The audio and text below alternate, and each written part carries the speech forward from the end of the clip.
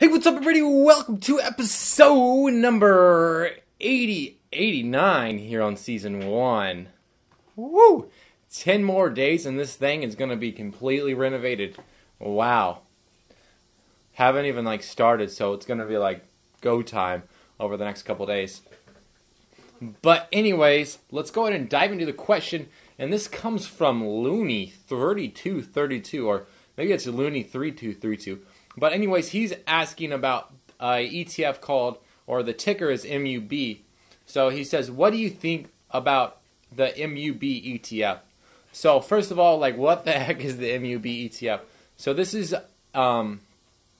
iShares National Municipal Bond ETF. On Stash, you know it as Public Works. But why, what's so important about it? So this excuse me, ETF exposes you to a broad range of municipal bonds. You get access to over 2,000 municipal bonds in a single fund, and you can use it to seek tax-exempt income as well. So if you're okay, great. So for the majority of those ETFs, those are going to be mostly, or for the most of those bonds, they're going to be held in California and New York. They make up about 50% of that, and then every other state is about under 10, so ranging between 5 and 10, but most of them are going to be California and New York municipal bonds. So you're okay, great, that's what it is. The total return, so this is where you're okay, great, so this is what it does. How am I going to make my money back if I make an investment, or am I going to make money? So for 1 year, so the 1 year return on that is actually negative 1.01%. So if you're investing just for a year, you're not going to make money. However, 3 year is 2.90%. The 5 year is actually lower than the 3 year, which is 2.72% return. And since inception, which I think was 7 years ago or so, it is 4.07%.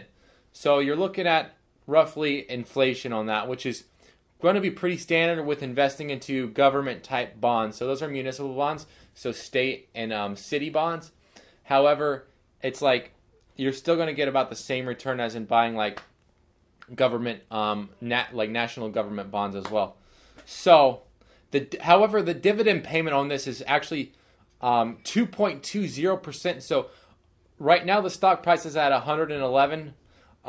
So you're looking at roughly $2.45 a year. It's what you're going to make back just in dividends off that. So you're looking at probably 2.2%. I don't know if the total return includes the dividend payment. So if it doesn't, you're looking at, for a 3 year, you're looking at about 5.1% return. But if it does include it, then you're not really looking at anything more than 3%. So the stock price, is $111 and 50 cents about. If you were just to buy that and hold it for 44 and a half years, you would make your entire original investment back. So the nice thing is that in 44 years, you would double your investment. So you would have $222 in there. So I guess long term, it wouldn't be such a bad idea if you were just to buy and hold. However, you got to take into consideration inflation and all that other kind of stuff. So that's the only thing, that's my only reason that I'm skeptical about it, is that I would not use this as the main source of my portfolio that I'm trying to make money off of. So a few historical facts just from the charts and that kind of stuff. This ETF has a pretty steep dip every 1.5 to 2 years. So right now we're about 1 year into it, so I would expect to dip here in the next half a year to a year, and it's going to drop probably $10, and then it'll probably start to rise again. I don't know why that is, if that has to do with election time or when bonds and stuff are getting voted on, or what it exactly is, but it does dip every 1.5 to 2 years. So just be prepared for that. From what I've seen, it does always return, so it's not really that big of a deal, and plus it's municipal bonds, so they're going to be pretty safe anyways. It's not like you're going to lose your entire investment. So this investment is very conservative, and because inflation is at 3%, it's a safe storehouse.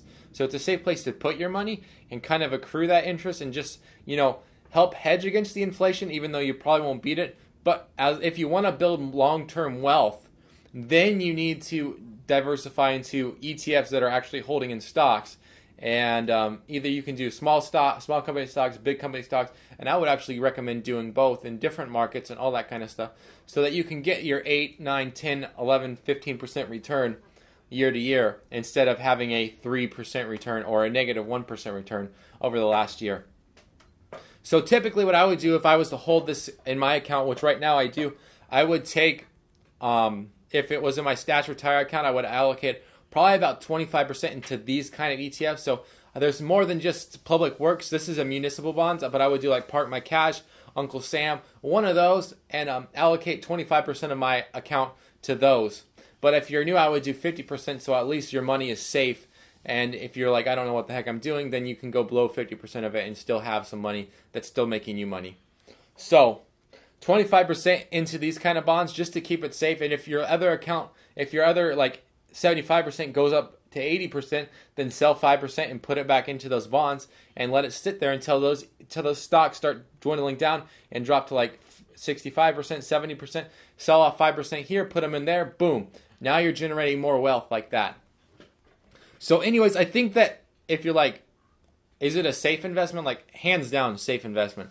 Like, I don't think you're going to make as much money as you would like off of it. However, it's a safe investment. That money's, I could lay money on it, but in my personal opinion, that money should be there in 40 years from now. So if you're like, okay, it'll keep it safe, that's pretty much what you're going to get when you put it into a savings account anyways, is they're able to pay you because they have government bonds as well that are giving them interest, so they give you a little bit, a cut of that interest as well. So I hope that makes sense.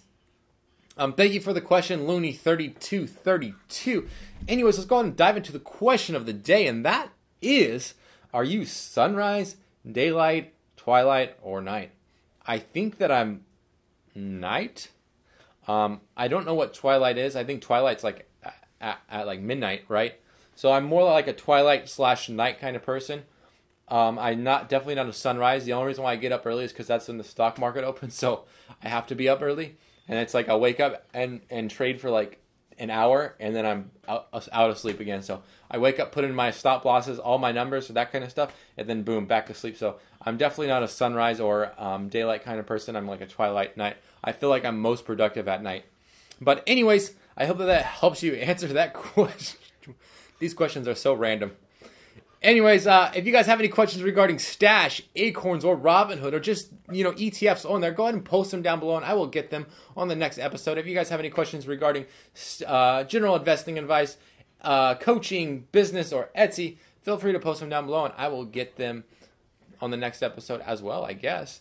But anyways, until next time, don't forget to subscribe up here and check out the top 3 ETFs on Stash Retire and this cool video right about here. And until next time, thank you for watching. I really appreciate it.